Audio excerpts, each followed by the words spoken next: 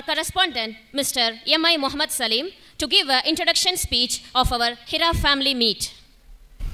Assalamu alaikum wa rahmatullahi wa barakatuhu, and very good evening, my dear Hira family members, that is students, parents, and my colleagues, Hira Girls International School. புகழனைத்தும் ஏக இறைவனாகிய அல்லாஹ் ஒருவனுக்கு அவன் புறத்திலிருந்து நமக்கு கிடைத்த சுபசோபனமான சாந்தியும் சமாதானத்தையும் இங்கு வந்திருக்கக்கூடிய உங்கள் அனைவருக்கும் சமர்ப்பித்துக் கொண்டு நம்முடைய ஹிரா கேர்ள்ஸ் இன்டர்நேஷ்னல் ஸ்கூல் குடும்பங்களின் சங்கமம் ஃபேமிலி மீட் என்ற அடிப்படையில் ஒரு மகிழ்ச்சியான மாலை தருணத்தில் ஒரு இனிய மாலை பொழுதில் நாம் எல்லாம் இங்கே ஒன்று கூடியிருக்கின்றோம். புகழ் அனைத்தும் ஏக இறைவனுக்கு. அன்புலம் கொண்ட my dear parents, Hira girls international school இதை பற்றிய சில அடிப்படை விவரங்களை உங்களிடத்தில் தெரிவித்துக் கொள்ள ஆசைப்படுகிறேன். பொதுவாக பார்த்தீங்க அப்படின்னா மக்கள் எல்லாம் வாழ்வாதாரத்திற்காக உழைத்து கொண்டிருக்கும் போது கல்வி பணியில் இருக்கக்கூடியவர்கள் தான் அறிவாதாரத்திற்காக உழைத்து கொண்டிருப்பார்கள். ஏனென்றால் கல்வி என்பது மனித குலத்திற்கு, அறிவை பெறுதல் என்பது மனித குலத்திற்கு மிக மிக அவசியமானது. வேதம் அல் குர்ஆனிலே கூட அல்லாஹ் சொல்லி காட்டுகிறான், கல்வி கற்றோரும் கல்வி கற்காதோரும் ஒரு காலமும் சமமாக மாட்டார்கள். அறிவுடையவர்களும் அறிவை பெறாதவர்களும் ஒரு காலமும் சமமாக மாட்டார்கள் என்று வேதம் நமக்கு சொல்லி காட்டுகிறது. அந்த அடிப்படையில் தான் ஒரு அறிவார்ந்த சமுதாயத்தை, குறிப்பாக ஒரு பெண்கள் தலைமுறையை அறிவார்ந்த தலைமுறையாக உருவாக்க வேண்டும் என்பதற்காகத்தான் 2015ஆம் ஆண்டு ஹிரா கேர்ள்ஸ் இன்டர்நேஷ்னல் ஸ்கூல் 28 மாணவிகளுடன் தன்னுடைய எல்கேஜி பிரயாணத்தை துவங்கியது. இன்றைக்கு 9 ஆண்டுகளில் நினைத்து பார்க்கும் போதே பிரமிப்பாக இருக்கிறது. 7ஆம் வகுப்பு வரை ஹிரா இன்டர்நேஷ்னல் ஸ்கூல் இன்றைக்கு வளர்ந்து 204 மாணவிகளுடன் செயல்பட்டு கொண்டிருக்கிறது. இந்த வளர்ச்சிக்கு காரணம் என்ன அப்படி என்று பார்த்தால், முதல் காரணம் நம்முடைய எண்ணங்கள் சரியாக இருக்கும்போது, எந்த அடிப்படையில் நாம் எதை நோக்கி செயல்பட வேண்டும் என்ற எண்ணம் சரியாக இருக்கும்போது இறைவனுடைய உதவி கிடைக்கிறது. முதல் காரணம் இறை உதவியும் இறை அருளும் இறைவனுடைய கருணையும் தான். அடுத்ததாக ஹிரா ஸ்கூலுடைய வளர்ச்சிக்கு காரணம் என்று நாம் சொல்ல வேண்டும் என்றால் முக்கியமாக பெற்றோர்களாகிய நீங்கள் தான். இன்றைக்கு ஹிரா ஸ்கூல் ஒரு நல்ல பெயரை எடுத்து விளங்கி கொண்டிருக்கிறது என்றால் அதற்கு முக்கியமான காரணங்கள் பெற்றோர்கள் உங்களுடைய ஒத்துழைப்பும் ஹிராவுடைய வளர்ச்சியில் நீங்கள் கொண்டிருக்கக்கூடிய அக்கறையும் தான். இதை நான் மிகைப்படுத்தி சொல்லவில்லை. ஆதலால் தான் இந்த நிகழ்ச்சியை கூட ஒரு ஆண்டு விழா என்று நாம் அனுசரிக்காமல் ஹிரா குடும்பங்களின் சங்கமம் என்ற அடிப்படையில் ஒரு ஃபேமிலி மீட் என்று வைத்திருக்கின்றோம். அந்த அடிப்படையில் தான் இன்றைக்கு பெண் பிள்ளைகளுக்கான ஒரு சிறந்த கல்வியை ஹிரா செய்து கொண்டிருக்கிறது. அடுத்து மூன்றாவதாக இதனுடைய வளர்ச்சிக்கு காரணம் யார் என்றால் நிச்சயமாக ஆசிரியர்கள் தான். அவர்கள் தான் ஹிராவுடைய முதுகெலும்பு மாறி செயல்பட்டு கொண்டிருப்பவர்கள். அவர்களுடைய தியாக மனப்பான்மை, அவர்களுடைய உழைப்பு, தாங்கள் கற்ற அறிவை இந்த பிள்ளைகளுக்கு அவங்க என்ன செய்கிறாங்க, அதை அப்படியே கொடுக்குறாங்க. அவங்களுடைய உழைப்பு, அவங்களுடைய டெடிகேஷன் சாதாரணமானது அல்ல. ஹிராவுடைய வளர்ச்சிக்கு இன்றைக்கு முக்கியமான காரணம் ஆசிரியர்கள். அடுத்தது நிர்வாக ரீதியாக செயல்பட்டு கொண்டிருக்கின்ற நிர்வாக அலுவலர்கள், அட்மின் மேனேஜர், அட்மின் டைரக்டர், இப்படி இவர்களுடைய பணி மிக மிக முக்கியமானது.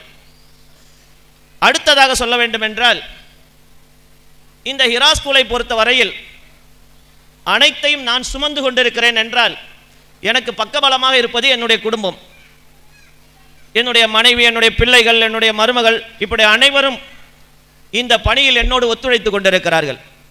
புகழ் அனைத்தும் ஏக இறைவனாகிய அல்லாஹ் ஒருவனுக்கு. அடுத்து பார்த்தீங்க அப்படின்னா எங்களுக்கெல்லாம் எதில் சந்தோஷம் அப்படின்னு பார்த்தீங்கன்னா, அந்த பிள்ளைகளை பொறுத்த வரையில் தினசரி இவங்க ஸ்கூலுக்கு வரும்போது இவங்களை பார்க்கும்போதே எங்களுக்கு அவ்வளோ சந்தோஷமாக இருக்கும். இவங்களுடைய பாடி லாங்குவேஜ், இவங்க பேசுகிறது, கள்ளம் கபடம் இல்லாத அந்த பேச்சு, அவங்களுடைய அணுகுமுறை, இந்த பிள்ளைகளை பார்க்கும்போதே எங்களுக்கு அவ்வளோ சந்தோஷமாக இருக்கும். அதிகாலையில் மலர்ந்த மொட்டுக்களை போல் வருவாங்க. எங்களை பொறுத்தவரை சந்தோஷம் இவங்க. இது ஒரு சந்தோஷம் எங்களுக்கு. பெற்றோர்களாகிய உங்களுக்கு தங்கள் பிள்ளைகள் குறித்து பார்த்தீங்கன்னா 2 அக்கேஷனில் தான் நீங்கள் அவங்கள பற்றி ரொம்ப சந்தோஷப்படுவீங்க. உங்கள் பிள்ளைகளை பற்றிய உங்களுக்கு சந்தோஷம் மகிழ்ச்சி எப்பன்னா 2 சந்தர்ப்பத்தில் தான் கிடைக்கும். அதிகமான மகிழ்ச்சி. முதல் சந்தர்ப்பம் என்ன தெரியுமா? 2 சந்தர்ப்பத்தில் உங்கள் பிள்ளைகளை பற்றி நீங்கள் ரொம்ப ப்ரௌடாக இருப்பீங்க.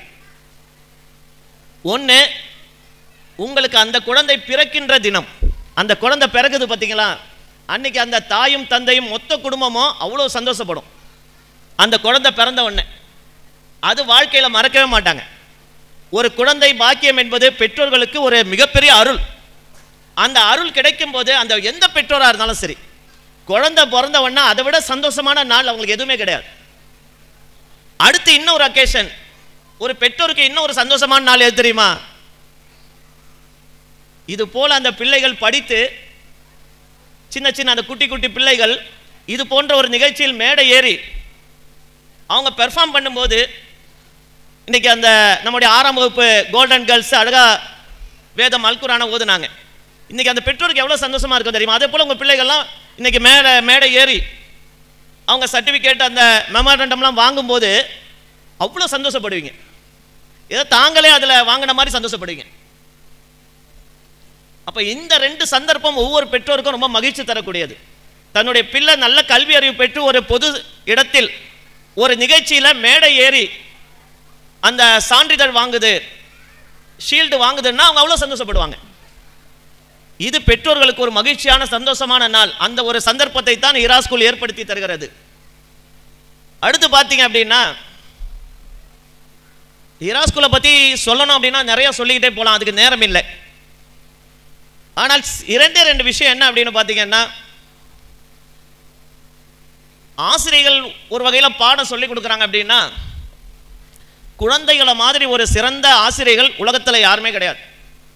நம்மலாம் நினச்சிட்டு இருக்கிறோம், நாம் நிறைய படிச்சிருக்கோம், டிகிரிலாம் வாங்கியிருக்கிறோம், என்ன நாம் நிறையா சொல்லிக் கொடுக்கணும்னு நினைக்கிறீங்க. குழந்தைகளைப் போல நம்முடைய வாழ்க்கைக்கு பாடங்களை கற்றுக் கொடுக்கிற சிறந்த ஆசிரியர்கள் குழந்தைங்க தான். ஏன் தெரியுமா? அவங்க வளரும்போது கவனித்து பார்த்தீங்கன்னா, பேச்சு வந்த உடனே, பேச ஆரம்பித்த உடனே ஒரு 3-4 வயசுலலாம் கேள்வி மேலே கேள்வியாக கேட்பாங்க பாருங்க. என்ன கேள்வி கேட்குறாங்கன்னு தெரியல, பதில் சொல்லி மாளாது. அவங்களுக்கு கேள்விக்கு திருப்தியான பதிலை உங்களால் ஒரு காலமும் சொல்ல முடியாது. என்னென்னமோ கேட்பாங்க, உங்களால் பதில் சொல்ல முடியுமா? திருப்தி பட மாட்டாங்க. உங்களுடைய பதில் அவங்களை திருப்திப்படுத்தினால் அவங்க உங்களுக்கு அன்னைக்கு ஆசிரியராக இருப்பாங்க. ஏன்னா உங்களுக்கு அந்த பதிலை கற்றுக் கொடுத்தவங்களும் அவங்க தான், அந்த கேள்வியை கேட்டு. பொதுவாக பார்த்தீங்கன்னா, பிள்ளைங்கள்ட்ட ஒரு கேள்விக்கு பெற்றோர்கள்ட்ட பதிலே இருக்காது. என்ன கேள்வி சொல்லுங்க பார்க்கலாம். இந்த கேள்விக்கு உங்களால் பதில் சொல்லவே முடியாது. எல்லா பிள்ளையும் இந்த கேள்வியை கேட்கும். என்ன கேள்வி தெரியுமா? நீங்களே திகைச்சு போயிடுங்க, என்னடா பதில் சொல்றது இதுக்கு அப்படின்னு. ஒவ்வொரு பெண்ணுக்கும், அதாவது ஒவ்வொரு தாய்க்கும் தகப்பனுக்கும் அவங்களுடைய திருமண நாள் ரொம்ப முக்கியமான நாள். இந்த திருமணம் முடிக்கிற நாள் இருக்க வாழ்க்கையில் ரொம்ப ஒரு இம்பார்ட்டன்ட் அக்கேஷன் அது. சரியா? தெரிஞ்சுக்கிட்டீங்களா என்ன கேள்வி? நீங்கள் என்னைக்கா ஒரு நாள் அந்த மெமரிஸை ஃபோட்டோ எடுத்து வீடியோலாம் எடுத்து பார்த்தீங்கன்னு வைங்களேன், அந்த குழந்தை பக்கத்தில் உட்காந்துட்டு கேட்கவங்கள, இதில் எங்கேம்மா நான் இருக்கேன், எங்கே என்ன காணுங்க, ஏன் என்ன எடுக்கலை, நீங்கள் ஏன் நான் எங்கே இருந்தேன்னு கேட்கும். என்ன பதில் சொல்லுவீங்க? என்ன கேட்கும்? எப்போதும் உங்ககிட்ட இருக்கல, செல்ஃபி எடுத்தால் என்னெல்லாம் வச்சு எடுக்கிறல்ல, உன் கல்யாண ஃபோட்டோலேயே வீடியோலாம் நான் ஏன் இல்லை அப்படின்னு கேட்கும். என்ன பதிலை சொல்லி அதை திருப்திப்படுத்துவீங்க? இதுக்கு பதிலை நீங்கள் கண்டுபிடிச்சிங்க, நீங்கள் தான் மிகப்பெரிய அறிவாளி. கொஞ்சம் திங்க் பண்ணி பாருங்க, என்ன பதில் சொல்லுவீங்க? அதுக்கு பெற்றோர்கள் 3 விதமாக பதில் சொல்லுவாங்க. என்ன செய்வாங்க அப்படின்னா, பதில் தெரியாதவங்களுக்கு இயலாமையில் ஏதாவது 2-3 சொல்லி பார்ப்பாங்க, அது திருப்தி ஆகாது. கேட்டவன இதே வேலையா போச்சு உனக்கு, ஏதாவது கேளுன்னு 2 சாத்து போட்டு போ ஓடு அந்த பக்கம், எதையா ஒன்று கிடக்க ஒன்று கேளு.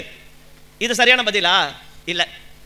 கொஞ்சம் இன்டலெக்சுவலாக ஒரு அறிவார்ந்த பெற்றோராக தான் என்ன சொல்லுவாங்க அப்படின்னா, அறிவுபூர்வமாக சொல்லுவாங்க. இல்லைம்மா, நீ ஜீனாக இருந்த, மரபணுவாக இருந்த, இப்போ நீ இல்லை, இந்த மாதிரி ஒரு சயின்ஸ் ரிலேட்டடாக சொல்லுவாங்க. ரொம்ப அறிவார்ந்த பெற்றோராக தான். இது அந்த குழந்தைக்கு புரியுமா? புரியாது. இதுக்கு அறிவார்ந்த பதில், ஒரு அறிவார்ந்த பெற்றோர் என்ன பதில் சொல்லுவாங்க தெரியுமா? இப்போ தெரிஞ்சிடும் அந்த குழந்தைக்கு நம்ம சொல்கிற பதில் நாம் என்ன கற்றுக்கொண்டோங்கிறது தெரியும். நாம் என்ன வாழ்க்கையில் கற்றுக்கொண்டோம் என்பது இந்த குழந்தைக்கு சொல்கிற பதிலில் தெரியும். என்ன பதில் தெரியுமா? எப்படி சொல்லுவாங்க அப்படின்னா, இல்லைம்மா நீ அப்போ கடவுள்கிட்ட இருந்த, இறைவனிடத்தில் இருந்த, நானும் உங்கள் அப்பாவும் நீ இங்கே வரணும்னு எங்களுக்கு நீ குழந்தையா வரணும்னு ஆசைப்பட்டோம்.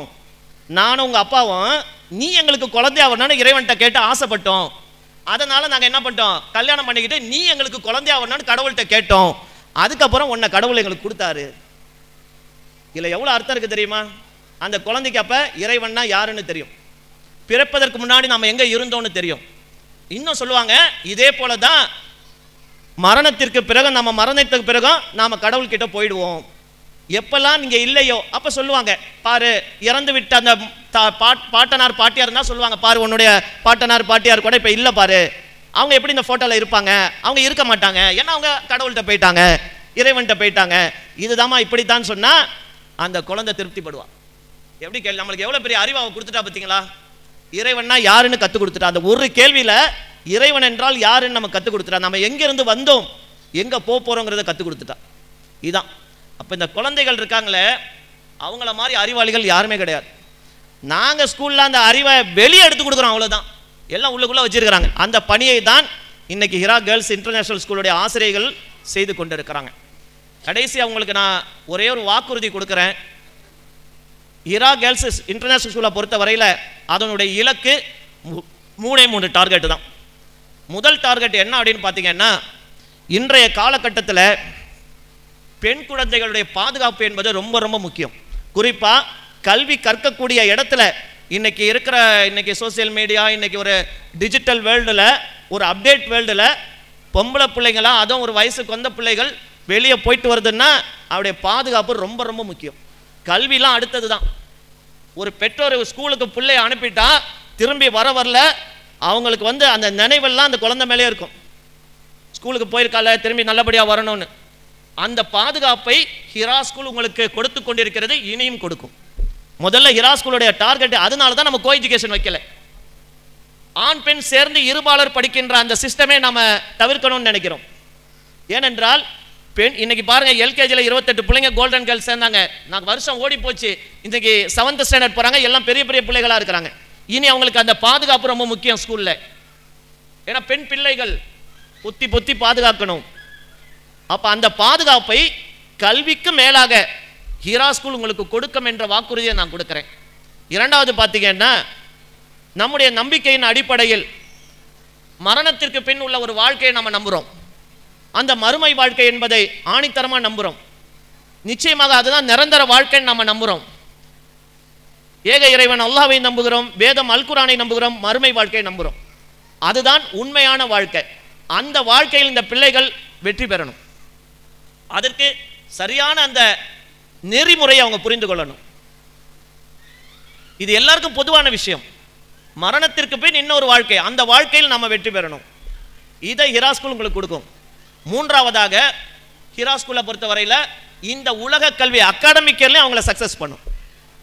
இந்த உலக கல்வியிலையும் அவங்கள ஒரு அறிவார்ந்த பிள்ளையாக உருவாக்கும். இந்த 3 விஷயமும் இன்றைக்கு ஹிரா ஸ்கூல் செய்து கொண்டிருக்கிறது.